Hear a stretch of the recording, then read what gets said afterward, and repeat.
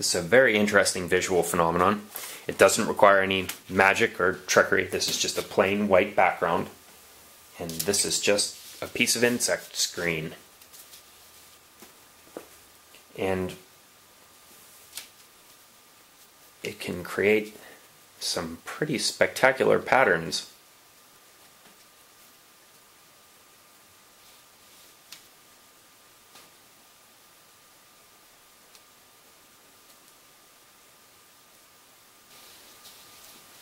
You can probably see the same effect taking place with one screen because of the fact that whatever device you're viewing it on is pixel based, and the phenomenon transfers again because of the digital nature of the medium in which you're viewing this.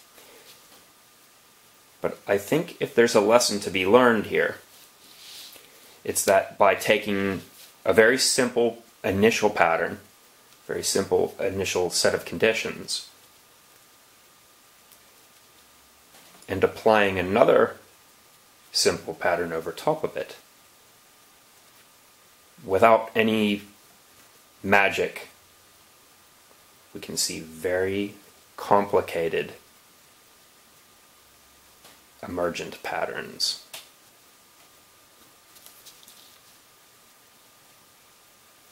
And this is likely true in all sorts of places in the world. Something to consider.